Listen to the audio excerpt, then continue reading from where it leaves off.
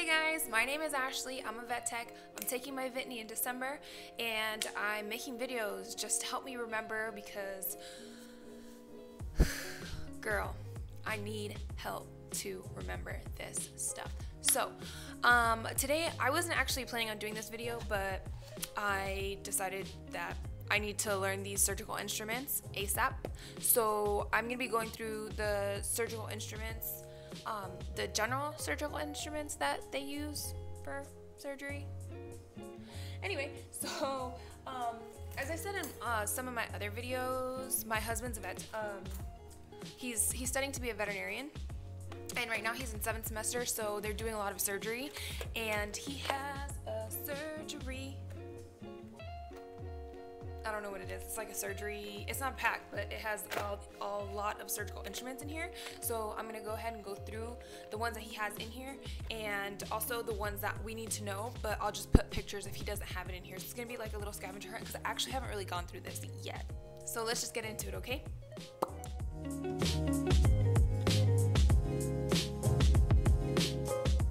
First is the Olsen Hager needle holder, and he doesn't have that in here. I don't know why. Maybe they already provide it at the school or whatever. I don't know what the case is, but it's not in here.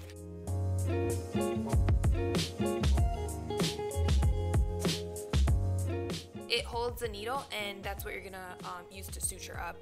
I'm pretty sure you can use it too.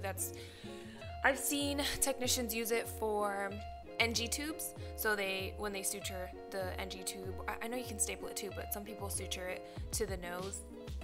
I have hair on my face. Next are the Bacchus towel clamps. Y'all already know my pronunciation for this kind of stuff, so bear with me, and if I'm saying it wrong, correct me, okay? We gotta learn. So the Bacchus towel clamps, he has these in here. Can you hear this? Anyway, let me see if I can get this out. So the Bacchus towel clamps, these are used to clamp your towels. They should be super sharp. I hope you can see this, and I hope it's like I'm a beauty guru with my surgical instruments.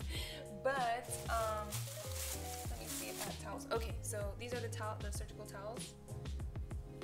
The accordion fold, y'all already know. And they're gonna drape these over the patient and then clamp these onto them. Okay, let me put them back because I'm not trying to get in trouble later when he comes home and he's like, what the heck happened to all my stuff? Alice tissue forceps. So the Alice tissue forceps, let's go ahead and look in our handy dandy notebook. I found them guys. These have sharp grasping teeth. I hope you guys can see that, but the sharp grasping teeth.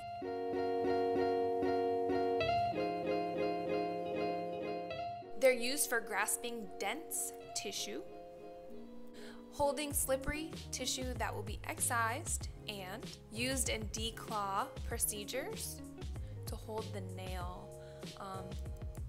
Don't come at me, I'm just telling you what they're used for.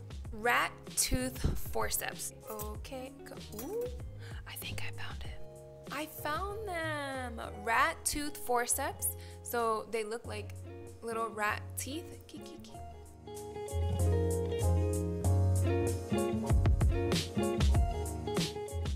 It provides good tissue grip with minimal tissue damage.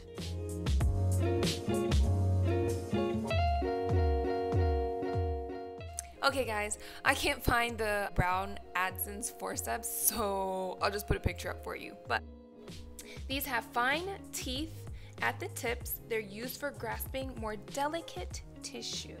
Next is the spay hook. He's not gonna have this in here because that's more specialized and everybody kind of knows what that looks like. Oh, look at me lying to you guys. He has it in here.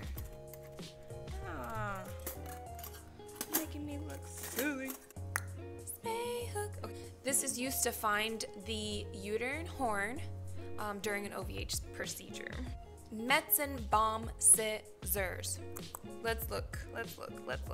So, okay guys, I can't find the Metzenbaum scissors, so here you go. These are used to cut delicate tissue, and they're also used for blunt dissection. Now we have the Rochester Carmalts. And these have, as you can see, the grooves going down the line. They're a little thick and then they're also curved.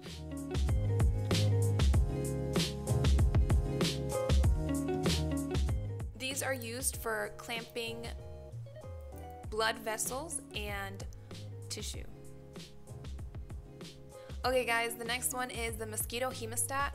These can be curved or straight, so just be aware of that. These are the Carmalts and this is the mosquito hemostats. I think they can come smaller than this. I feel like this is even still kind of big. These are used for clamping small blood vessels. Next are the Kelly forceps. So these are clamping. This is a clamping tool also. But as you can see, these grooves are perpendicular. These are used to clamp off blood vessels or vascular tissue. Scalpel blade holder. So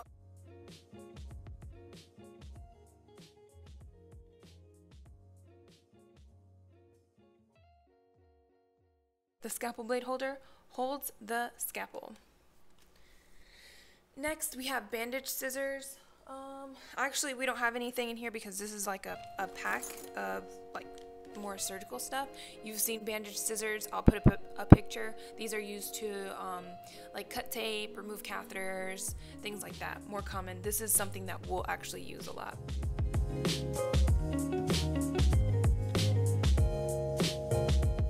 Next are the iris scissors.